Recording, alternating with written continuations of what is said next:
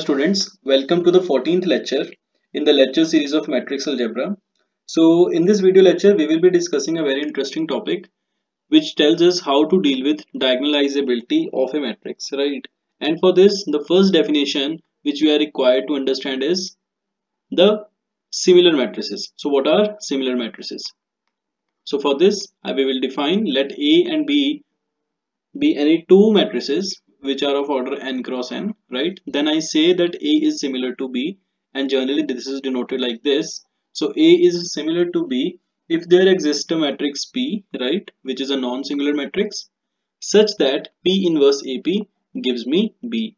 So in that case I say the two matrices are similar to each other. What can be the conclusion when I say that A is similar to B? What are the things or what are the properties that are preserved between the two matrices?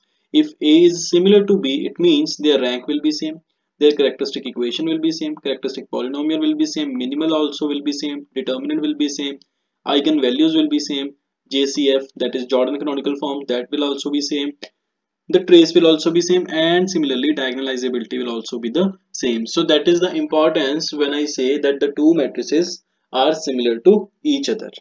Now let us understand one more definition, that is any matrix is similar to diagonal matrix, right? So when I say let A be a matrix which is of order n cross n, so if this is diagonalizable, when I will say that A is diagonalizable if A is similar to a diagonal matrix. Fine, that is A is similar to a diagonal matrix. So what is a diagonal matrix?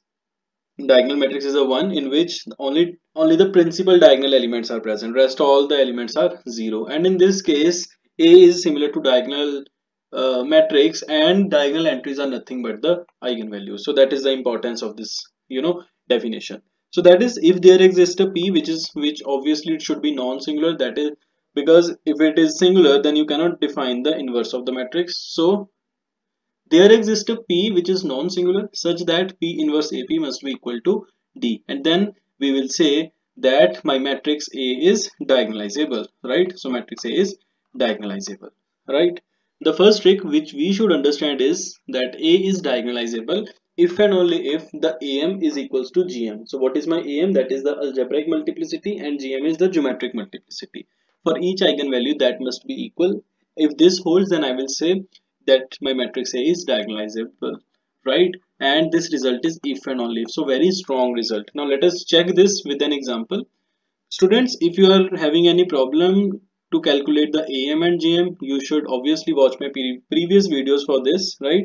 Now let us look into these examples. So the first example is I have considered a 4 cross 4 matrix, right?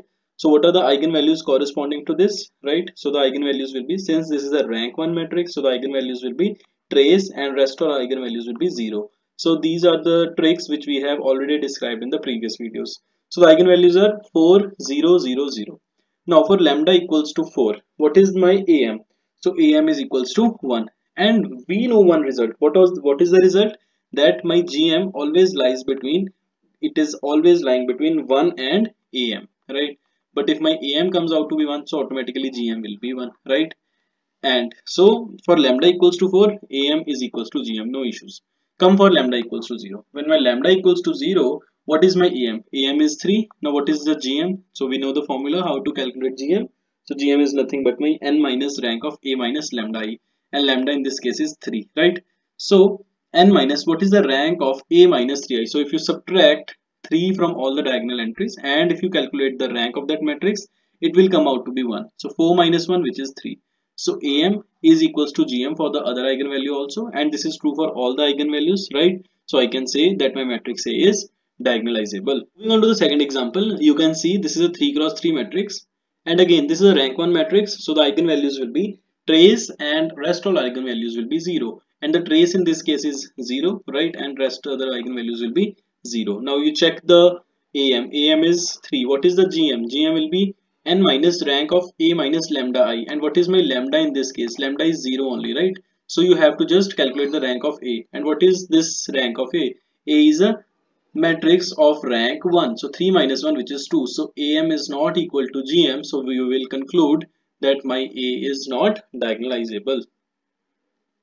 Moving on to the third example, here we have a 4 cross 4 matrix. You can easily see that this is a diagonal matrix, so the diagonal elements will only be the eigenvalues, right? So lambda equals to 1 and the am corresponding to 1 will be 2, right? And similarly for lambda equals to 2, the am will be 1, and for lambda equals to 3, the am will be 1. Now what about gm? So if am is 1, automatically in these cases gm will be 1, so no worries. What about when lambda equals to 1, am is 2, what about gm? Gm in this case will be n minus rank of a minus lambda I, and lambda in this case is 1, so rank of a minus I. So if you subtract, right, if you subtract 1 from all the diagonal entries, you can see this will be 0, this will be 0, this will be 1, and this will be 2. So this is a rank 2 matrix, right? All other entries are 0. So what is the rank of this matrix? That is a 2. So n, what is my n?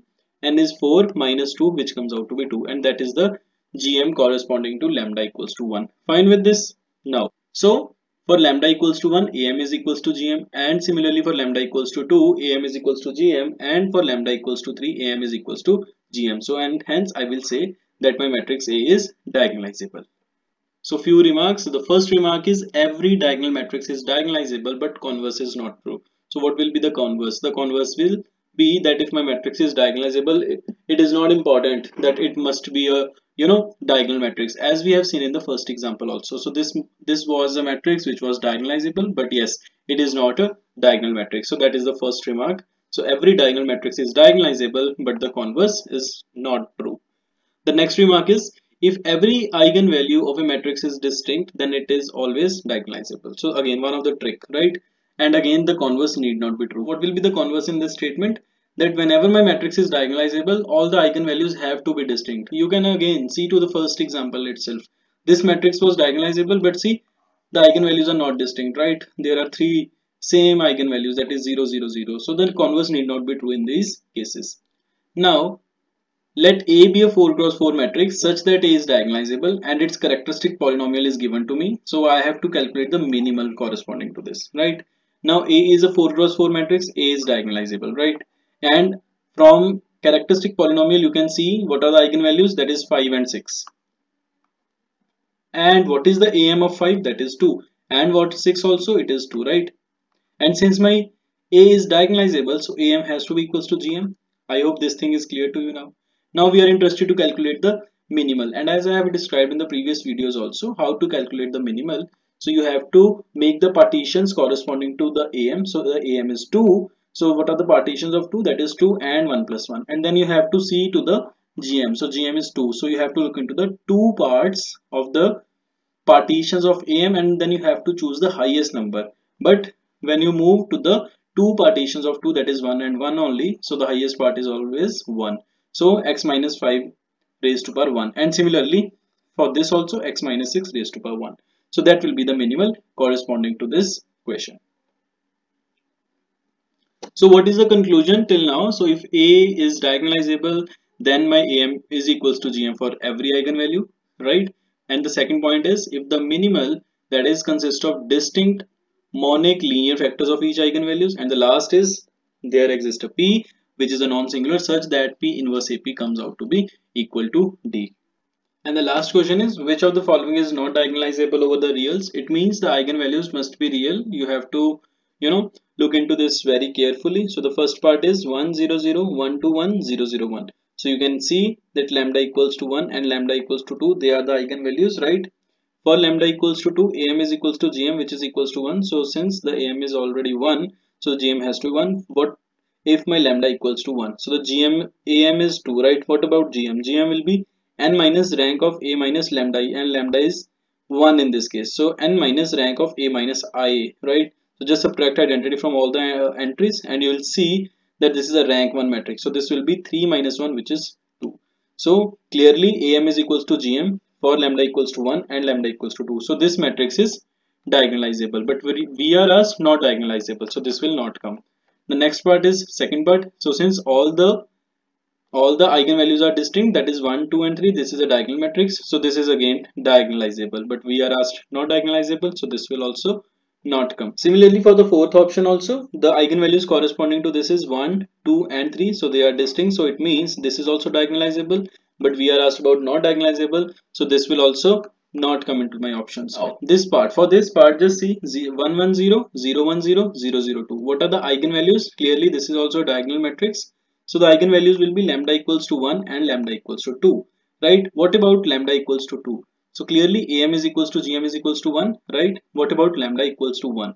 Clearly the am is 2. What about gm? Gm will be n minus rank of a minus lambda I, and lambda is 1 in this case, so just subtract 1 from all the diagonal entries. So this will be 0, this will be 0, this will come out to be 1. So this is a rank 2 matrix, so 3 minus 2, which is 1. Clearly am is not equal to gm, so this is not diagonalizable, so that will be the correct answer. So I hope the concept of diagonalizability is clear to you. If you have any queries, you can mention those doubts in the comment box. For more such videos, do subscribe to my YouTube channel and do not forget to press bell icon.